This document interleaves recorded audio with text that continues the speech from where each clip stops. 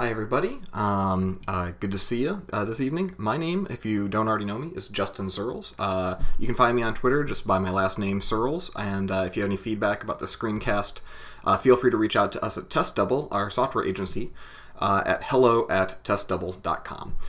So today, why are we here? What am I talking about? A couple of things that I've been working on lately, doing trainings and working on a new talk, have led me to build this wiki that you can get through this short URL that's up on GitHub, and basically I've just been trying to document a whole bunch of nuanced topics in testing that don't get a lot of press, don't get a lot of documentation, because either they're out of vogue or they're just a little bit more even-handed than some of the dogma and evangelism that we tend to see about testing and TDD specifically. Additionally, and kind of piggybacking off of that, to practice isolated TDD the way I like in JavaScript, I wound up writing a new testable library for JavaScript called testable.js.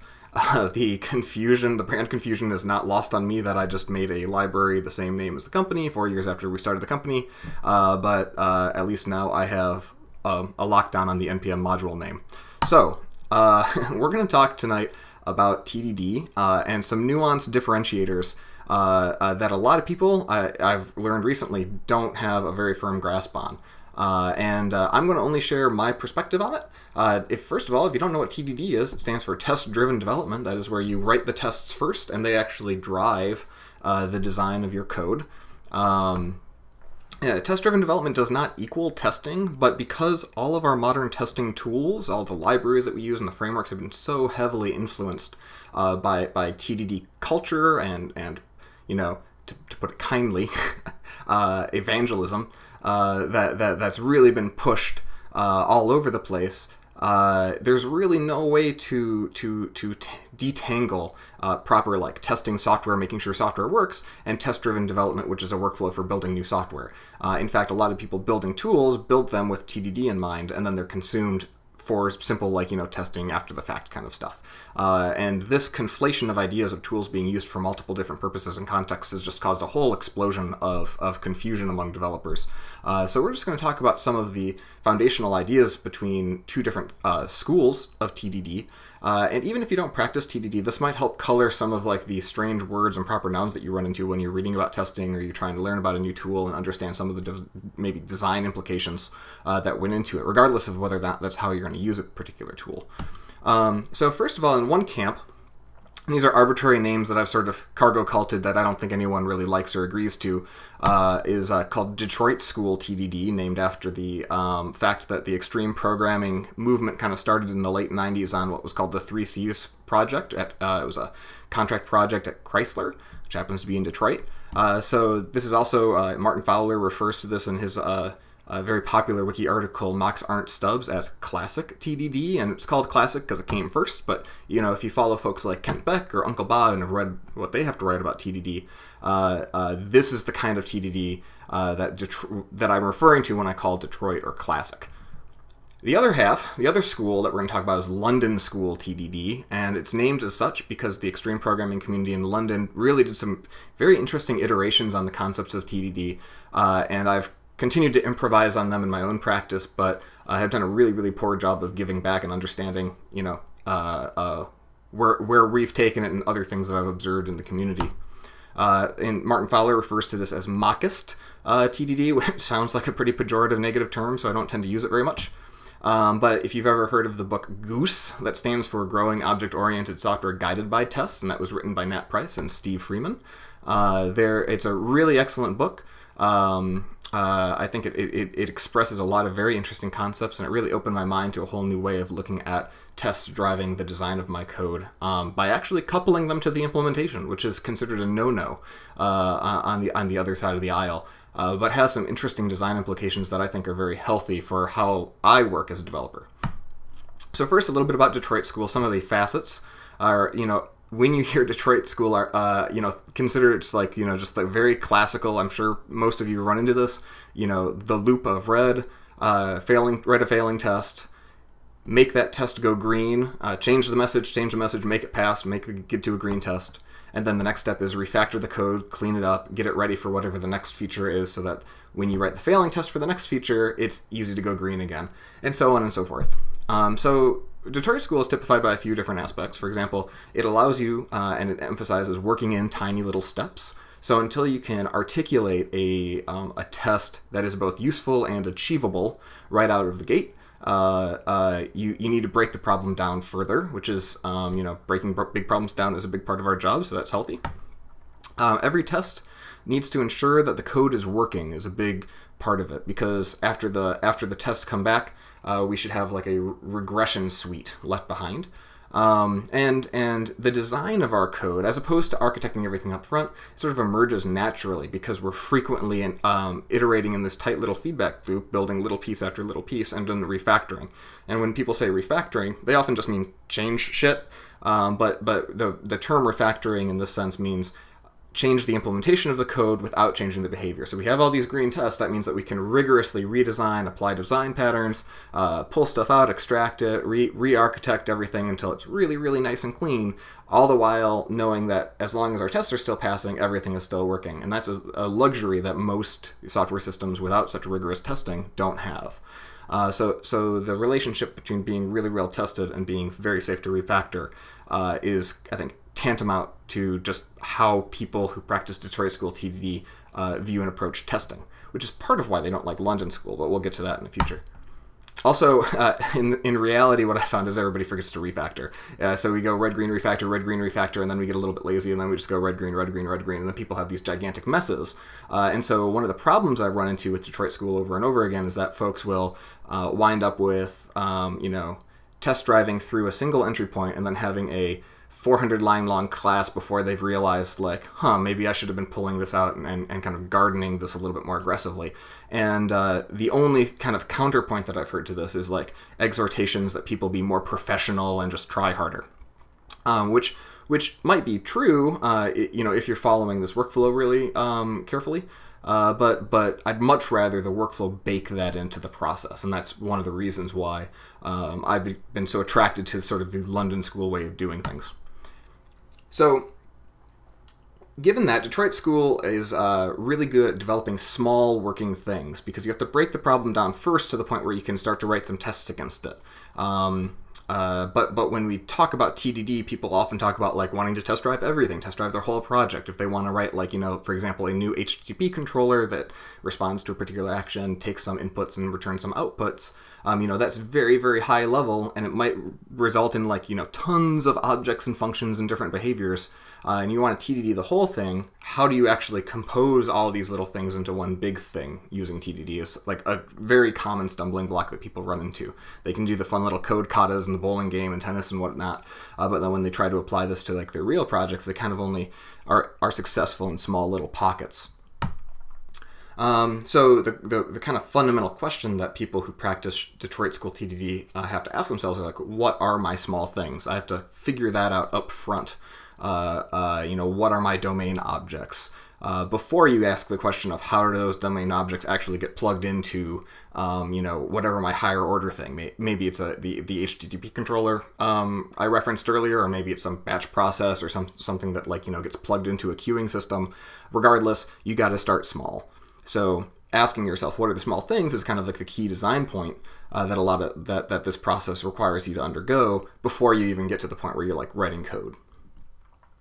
So as a result, this is often referred to as bottom-up TDD, because imagine that you are handed a story card, and the story card says, all right, I need you to accept some invoices, and then they go through some kind of approval workflow, maybe some validation, and then a human has to sign off them, and then they initiate bank transfers, modeled as payments in our system. Now, if you hear this and you're practicing a Detroit School TDD, the first thing you want to do is all right, let's find something we can start writing tests around. And usually that means carving up the problem until you get to a small enough thing that you can start to iterate on the logic that is critical to getting the feature written. So you might start with, for example, an invoice domain object, and it has all the behavior that invoices need to have on them, kind of traditional OOP kind of stuff here, where you've got data, you got state in that object as well as behavior, because that's how a lot of folks roll. Maybe you come up with a user object, approval objects to hold on to the state that who approved it and when, and so forth. maybe a payment object that you're going to go and ship off to the bank. And then the harder question is, okay, so now I need things that can take advantage of these already probably, like, invoice might have 20 tests against it. So it's a pretty, there's a lot of reuse, even though even though it might be used in production 0 times. So the API is actually pretty stable, and we can probably be pretty sure the API is clean, easy to use, but we don't necessarily have any feedback yet that it's what the broader system really needs. And so at this point, we have to figure out what the higher order thing is that's going to, for example, use invoices or users. Maybe the first thing we have to do is that approve invoice step. So maybe that takes some kind of input, passes to invoice, creates our domain object based on that input. Maybe we have to go and fetch a user as a result. And however that approve invoice unit has to interact with invoices and users, it's kind of stuck with whatever our decisions were at that bottom layer. And so if it was awkward, if those interactions were unusual, then we're going to end up with an awkward middle layer in our system. Maybe the next step is cutting payments out, making payment objects out of these invoices based on the criteria of those invoices. And then maybe a third step is something that talks to the periphery of our system, some third-party integration like sending off to a bank.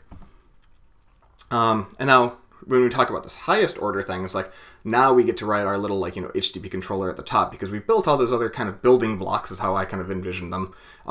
So now this accepts invoices controller at the top will go and wire this in. Now obviously this is a very, very broad generalization. In reality, if you're practicing any kind of test driven development, you can start wherever you like and carve it up however you like. But this is just a pattern that I see emerge a lot among people who I view as more ardent in this camp and in this mode of thinking about test-driven development. So yeah, each one of these little things has their own little red-green refactor cycle, and now I'm kind of curious of why I copied that there. But let's move on. So I say that to mention that, like, up till this point, you're probably tracking pretty well, because this is the only TDD that most people know. It was the, extreme programming was incredibly successful. A lot of the original proponents of, like, the Agile Manifesto, this is the TDD that they knew and loved, and what they, what came first and really what dominated the airwaves, and a lot of the tooling around things like, for example, testable libraries are mostly just thinking about how to help people write TDD or write testing kind of underneath this worldview and culture. So some of the pros of Detroit School are, first of all those left behind tests, they serve as like a robust regression suite, right? You have that high coverage, which means that you can refactor a lot, and it's just kind of baked into the workflow. It's also very easy to conceptualize and get started. Like, you are now a certified Detroit School TDDer because I basically just said everything that you need to know to go and take a stab at this. The downside, or a contrasting point to this, though, is that it doesn't necessarily say very much about how your system should be designed. You'll probably arrive at designs like, maybe solid principles or something that will be more usable, because as you write a lot of tests against code, instead of only being used in one place, it's going to be used by 20 tests as well. So that'll help out the design of your public APIs, but it doesn't offer a lot of design influence about your private APIs. And so however you organize your code internally is probably going to be roughly similar to how you do it now, until you find places that are just hard to test. Some downsides of Detroit School TDD. First of all, there's the huge risk of waste. I alluded to that earlier. So if we mispredict whatever some particular unit's callers are going to need, whether that's the method signature of how we want to call them, the data inputs that we have available, the return type that we want back, that might create waste. We might have to dive down into that layer again and then change stuff. I say change, not refactor, because we're going to have to change tests, change the behavior, and that I consider wasteful. It's not refactoring per se. Also, like I mentioned, the design influence is limited, so people tend to still kind of get stuck at this wall of trying to apply heavyweight design patterns to their code, because if you defer the refactoring step long enough, you're going to end up with such a mess that you're going to have to just noodle for a long time about how to possibly clean it up. Obviously, Detroit School TDD does not prescribe going a long time without refactoring, but because it's so addictive, the red-green cycle, it takes a lot of discipline to refactor aggressively, and I've seen very few teams succeed at it. Also, I felt that personally, I get a very poor sense of progress. Like my ability to estimate like how long things are going to take me, or even the sense that like I'm making progress over the course of a day, is limited because I'm built maybe all these building blocks, but until I see it come together, it's not really real to me. So for just the endorphins of a happy work day, I'm sometimes just feeling like I'm squirreled away in really deep rabbit holes when I practice Detroit School TDD. Also, all of that redundant code coverage, that might be robust, and that might provide us a lot of refactoring safety, because all the layers at the top, like that test of that controller at the top, is going to call through to all those units and layers beneath it. So yeah, we have everything covered 8 ways to Tuesday, but if anything has to change at all in one of those lower layers, each layer above it, those tests might be impacted in incidental and unimportant ways. So if I change one of the lower layers, like for example, like just some sort of, rounding calculation in the payment, I can expect that every unit that's a higher order unit than that one calling anything that depends on payment, that those tests might break and be false negatives. So I just have to go clean up a bunch of tests, and that's never any fun. Redundant code coverage can have a lot of costs down the road. Also keep in mind, I've mentioned test doubles. Test double is a catch-all term for things like mocks and stubs. The Detroit School, because it values that refactor safety and the stay behind regression value of the overall test suite, test doubles are injecting fantasy into what should be a highly realistic thing.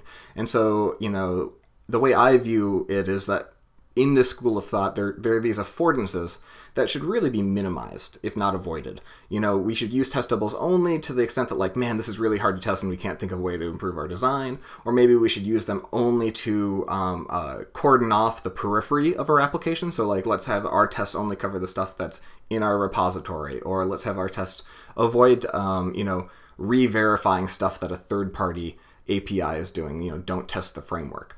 And so the perspective on test doubles is really pretty negative. They're there as a convenience, but a lot of people who are ardent Detroit School fans will suggest you roll your own so that it be kind of like a syntactic vinegar to discourage you from overusing test doubles. People often use the phrase like over-mocking in this sense, which is problematic when you talk about London School, because there's almost no such thing as over-mocking. In fact, mocks are integral to the process of design.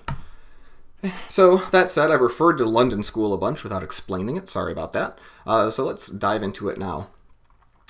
So when I say London School TDD, I'm really talking about how I was inspired by the book Goose, Growing Object-Oriented Software Guided by Tests by Steve Freeman, Nat Price. I thought it was a really, really thoughtful book. I feel like I read it in 2009. I'm not sure if it was published at all earlier than that, but it's been around for at least 5 or 6 years. And so, especially since I've moved on from Java to Ruby and a lot more JavaScript, I've improvised a bunch and iterated a bunch, trying to just get at the perfectly minimal workflow that consistently results in small and focused units. And that's what I'm going to share with you. So several years have passed, and I feel like when I call this stuff London School anymore, I'm actually like artificially attributing a bunch of stuff that's circling around my head, but that the London XP community never actually talked about or did. And I don't want to be putting words in Steve or Nat's mouths. So this is not Goose per se, it's not London School TDD per se. Everything from this point forward is something that I've just dubbed discovery testing, because I simply don't want to misrepresent somebody else's work. This is, like it or hate it, something that is mostly my fault, but heavily influenced by all the fantastic developers that I've gotten to pair with over the years. So instead of bottom-up TDD, this is often referred to as top-down TDD. So let's take the same story. We're to accept invoices, approve them, and then initiate bank transfers. Now, in top-down TDD, and part of why I like London School is whenever I get a story like that that's really broad, that covers a lot of responsibilities, obviously one thing that I could do is break it down further with the product owner or with the team.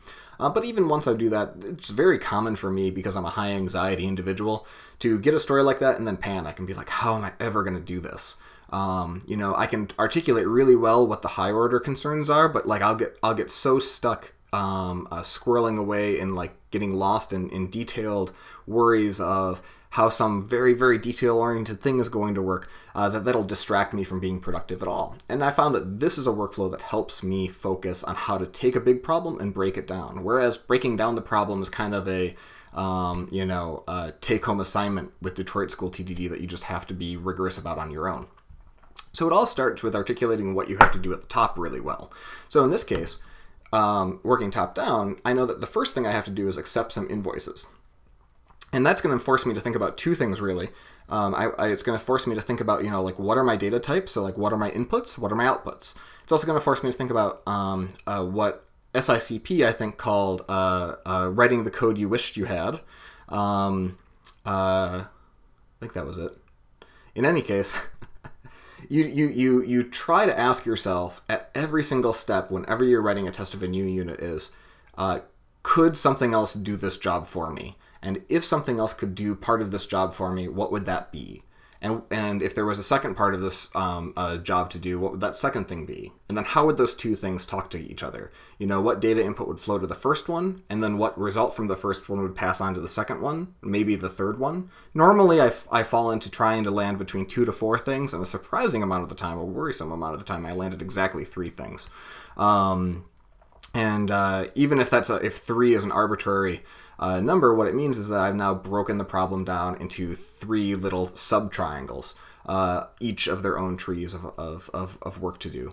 So I might start by thinking, okay, well, if I'm accepting invoices, then I need to think about invoices, obviously, as one of my value objects. I'll probably think of, like, the responsibility of proving those invoices. So I've got to think about, like, an approval value, maybe. Also the user who's going to do that approval. Then I think about, somebody needs to cut a payment, create a payment object, do any sort of translation there, and that means I need a payment value. And then obviously I need something that's going to send a signal to a bank.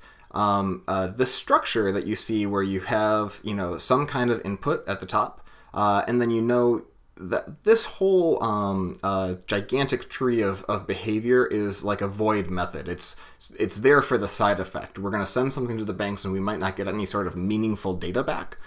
So what I found when I break problems down this way is that the stuff to the left of these trees tends to be about getting all the information I need. Maybe that's the part where I access a database or I use an API to get some data, aggregate it. The part in the middle is where I transform that data and munge it so that I can do whatever calculations I need or whatever sort of collection sorting and preparation for maybe in cases like this where I got a side effect where I'm talking to another system, be ready to send it off. And the third step is mostly wrapping third-party APIs so that I can cleanly send it off.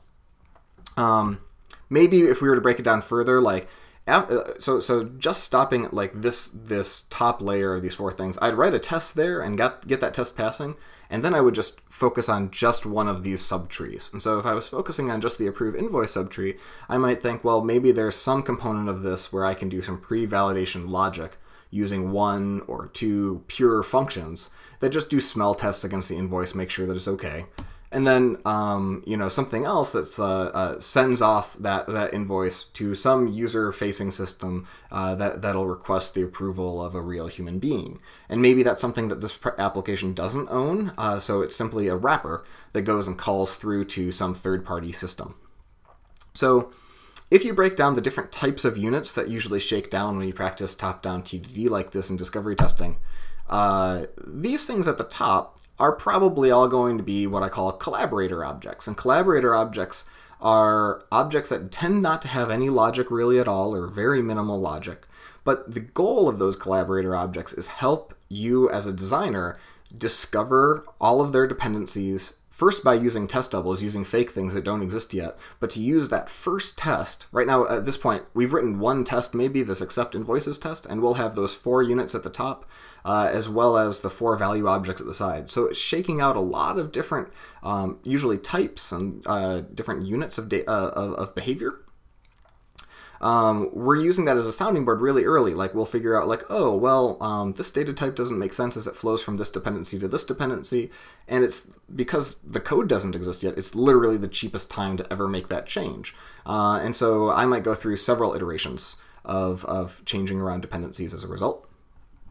So the next thing to look at over here, on the left-hand side, these are what I call value objects. They kind of live apart from the tree, and what they do is they wrap the data that's important to our applications, and then they provide methods that present information usefully. So if you view the whole thing like a tree, all of that tree is really just stateless behavior. So if you're writing in a functional language, they're just functions. If you're writing in a classical language, they're just, they might be classes or objects, but typically they're only really there for the behavior. If they have any state on them, it's probably just to hold references to their collaborator objects, not to hold references to any units of work or state that's in progress. These value objects off to the side, they're the stuff that flows through the pipes, gets passed into functions or gets returned from functions. So that's that. As we dig deeper into the system, we get to a couple of interesting other types. That's why I bothered showing one right now, and that is if you start with like that validate invoice thing. I mentioned that was probably just a pure function. That's probably just checking heuristics. Means it's really easy to test, just inputs and outputs. That means that it's what I call a logical leaf node. I don't have a really great name for this, and that's kind of long to say, but I'll usually call it like a logical unit or just a leaf node. And those are pure functions, and they contain some kind of useful logic. What's interesting here is that you don't need to use test doubles for that stuff. Because we can just test the pure inputs and outputs, and we know that these things should not have dependencies. Since it shouldn't have dependencies, that means it doesn't need to use test doubles. And so we can write a traditional Detroit-style TDD test of that validate invoice unit, and maybe have a whole bunch of tests, and it'll feel just like a normal TDD workflow. And the tests that we have as we walk away from that continue to be useful for regression, and that particular unit might be useful if reused somewhere else. I think the name of the game here is break down the design sufficiently enough so that you can identify really clean, well-named logical leaf nodes that will ultimately be small enough to be maintainable. If you can maximize those logical leaf nodes, then you're going to spend a lot of time writing tests that are a lot more fun to write, right, of just a pure function of inputs and outputs, than necessarily thinking about bigger things. This last thing here might be an example, because I mentioned it was calling through to a third-party system or a third-party API, what I usually call wrapper objects. If you've ever heard the phrase, don't mock what you don't own, or only mock what you own, the idea of a wrapper object is that you'll start off just delegating to that third-party code. Maybe all it does is mirror the method signature of the third-party code that you're going to call. But then whenever that API is hard to test double, hard to mock in the layer above it, we can respond to that test pane by actually taking some of that mess and pushing it into the wrapper itself. So that just like all of the other units that we own in our system, they can be heavily influenced by how easy they are to test, and it can kind of quack just like all of our other units and feel like a normal unit. But under the covers, it's actually got this big gnarly mess that translates basically our domain language and how we like to write our own code into however that the person who's providing their third-party code likes to write their code. That means that writing unit tests of this stuff is probably not that useful. It probably means that really, unless that translation layer is really complicated, it's probably just testing the third-party stuff. So I usually don't write any unit tests for these, and I use the safety net of like a full integration test to tell me that I wired everything up correctly. So if you look at this big thing, I said earlier that discovery testing was all about using a lot of test doubles to shake out your design. And that means that when we look at this top level thing, these tests will use test doubles because they're shaking out the design. But in the event of the shaken out design elements that are irreducible, like the value objects and then everything in the leaf nodes, like those wrappers and those values, those tests shouldn't have any test doubles. And as a result, there's still, valuable regression safety that's provided by those tests. So if you can think of the kind of breakdown tests at the top, a lot of people who practice or talk about at least practicing discovery testing and practices like it will say, like, well, those tests might not have a lot of value long term. And I will say at least that it's true that their value is very much front loaded. They were there mostly as a design tool to help us break the problem down well. And I keep them around because there's no harm in keeping them around. And if I just am making minor changes, I can continue to test those out. But if I'm making any big changes, I'll probably end up with so many little things that instead I favor doing rewrites. Earlier I said that if you've looked at Detroit School before, you probably are familiar with it. Odds are you've never really seen this kind of TDD practiced carefully. it just, so as a result, sharing my own experience, some of the pros that I've seen with this is it puts an intense design pressure that will consistently yield not just small and focused units, but units that look a lot alike. You end up with a lot of consistency when you follow this rigorously. It doesn't mean consistent in the sense that everything has to behave the same way, but you'll find ways that make it easy to test that will just slot into a consistent template. And that way, when you're reading a test, for example, the parts that are the same between units kind of disappears, and what's special about each unit is what pops off the screen. Makes it really easy to read both tests and code when stuff is small and consistent. Also, because we're working top-down, there's very little room for waste. Every method signature and type is validated in a higher-order test before we ever have to worry about making it exist, and we only ever go and write code that's been mandated into existence by some higher-order test. We're never off to the side just building other objects for fun. And not to say that anyone ever sets out to do that, but there's never any risk that we're going to write code that doesn't get plugged in well later. Also, interesting thing is refactoring is not built into this. There's no part of this process that says, okay, now we all have to be professionals and clean up after ourselves. Because I know in reality that once you get to working code, 5 p.m. might happen, and then you push your code. If you're under any kind of pressure at all, any delivery pressure, can be really difficult to justify to yourself and to your team and to your bosses that, hey, we have to go and take time to clean stuff up. And that's how teams get racked with tons of technical debt. So I kind of like the fact that refactoring is not part of this workflow. If you find yourself doing a lot of refactoring, it probably means you're still learning how to make effective use of the process to break stuff down well in the first place. There are a few downsides. For example, that explanation took me a lot longer, and I didn't do even that great of a job. So it's much more complex to learn than simply like the red-green refactor flow that you see in traditional TDD. Also, if you have any like radical implementation changes or frequent churn in requirements, unless you've organized everything really, really well, it can be difficult to change the implementation because you don't get the same regression safety at those higher order objects. The test in this parlance would be very tightly coupled to the implementation because it knows about not only what your dependencies are, but how those things are called, because it's literally specifying those interactions. So as a result, refactoring inside any unit is still relatively easy, but making broad sweeping changes is very difficult. And so what I try to do whenever I have a big change is identify like the most narrow subtree I can that is affected by that change, and then actually bake into my process, deleting it and driving it out fresh.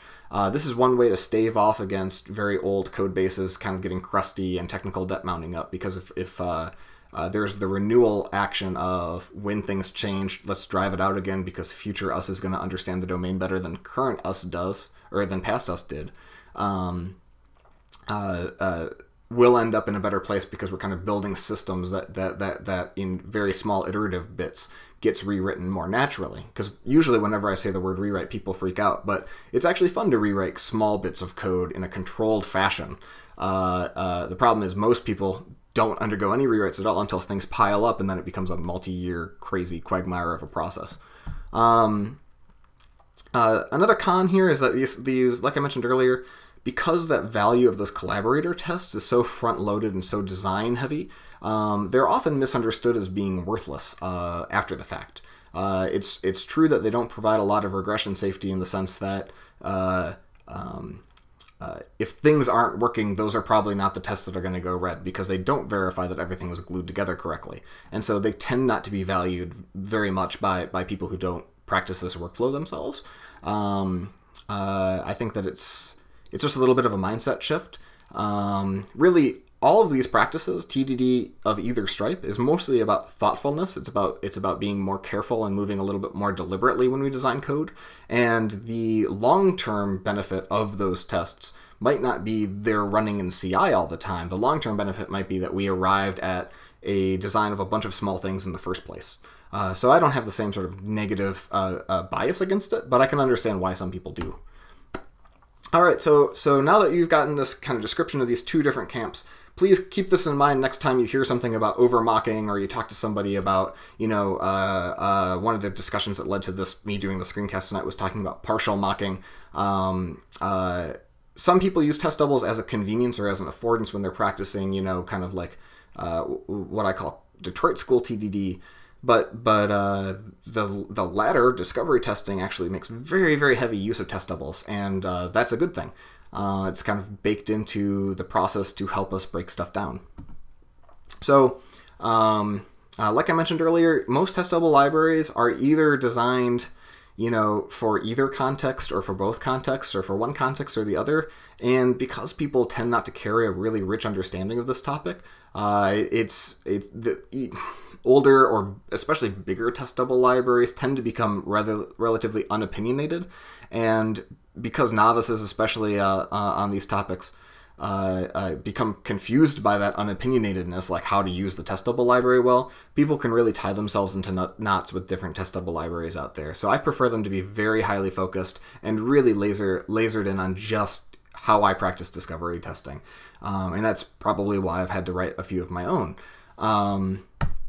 So without further ado, that was all background for us to actually go and get to do a thing together. We're gonna actually practice London School TDD, or discovery testing as I call it, on a problem that you might have heard of called Conway's Game of Life. Conway's Game of Life is famous in our community, in the Agile community, because of Code Retreat, which several folks in the Midwest started. I think Nayan and Patrick Welsh and Gary Bernhardt and Corey Haynes put together, and Corey kind of just kept running with it until it became a big global thing. But at Code Retreat, what you do is you practice TDD on the Game of Life problem several times in a day with different pair partners to tackle the problem differently. The reason that they picked that game is because it's pretty big. You're simulating an infinite petri dish of cells over time. And because it's an infinite petri dish of cells, and because it lends itself well to kind of, creative domain modeling, there's no way that you're going to really get done in 45 minutes. The basic rules of the game are each cell in this petri dish has 8 neighbors. It's like a grid system. And all the rules here are about like as generations transition. So if you have like a state of the board, the question that the program needs to answer is, what's the next state of the board look like? So you might call that a generation. So if you're looking at a cell and it has 8 neighbors and fewer than 2 of them are live, then it will die as if by starvation. If it has 2 or 3 live neighbors, then it survives. If it has 4 or more live neighbors, then it dies as if by overcrowding. Also, dead cells with exactly 3 live neighbors will come back to life, and this is what keeps the game from just being a simple attrition where everything dies out eventually. This can result in some pretty cool little patterns. There's a whole bunch of pulsars and oscillators, just things that emerge naturally through the random seeding of the board game, and it's part of why I think the game culturally has lived on for so long.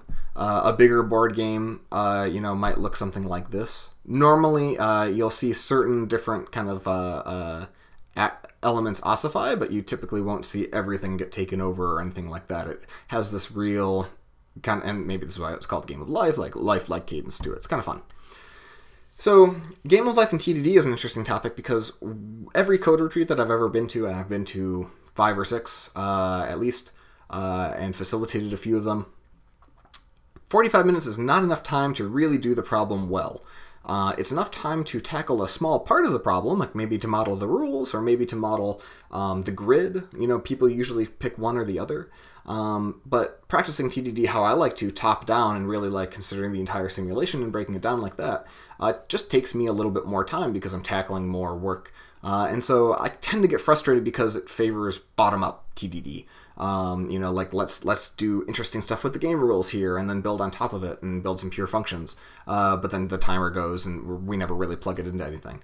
What I'd much rather do is get the top couple layers down pat and then know that I can go and fill in those bottom details later. And so that's what I set out to do in this example that we're going to redrive through today.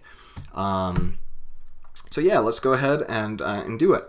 We're going to use everybody's favorite programming language. It's a really popular new hip programming language that's just trending on Hacker News every day. It's called the Java programming language.